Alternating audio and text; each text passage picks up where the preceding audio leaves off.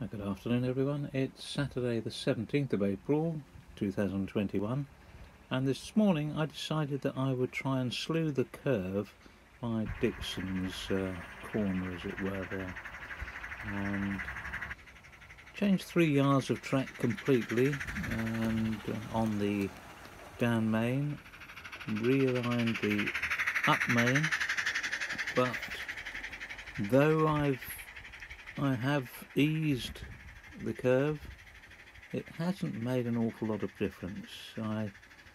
Initially I put two of these Mark 1s on as seen to check the clearances, and then I thought, well, having checked that the clearances were fine, I thought I would run the 2 engines. So the Jinty's just pausing for a moment. They've both got a pair of Mark 1s each, exactly the same train, and yes, no problem there. They're not colliding with each other at all, which they shouldn't, because they've got a reasonable width. But a little disappointing that the easing doesn't appear to have made an awful lot of difference. Oh, there we are. So I sat out there till about 20 to 2, and then I thought, well, I better do something about lunch. That's when I came in.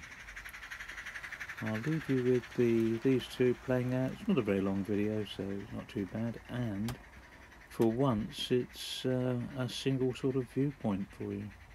Thank you very much indeed for watching, and hope you're enjoying playing with your trains as much as I am. All the best. Bye bye.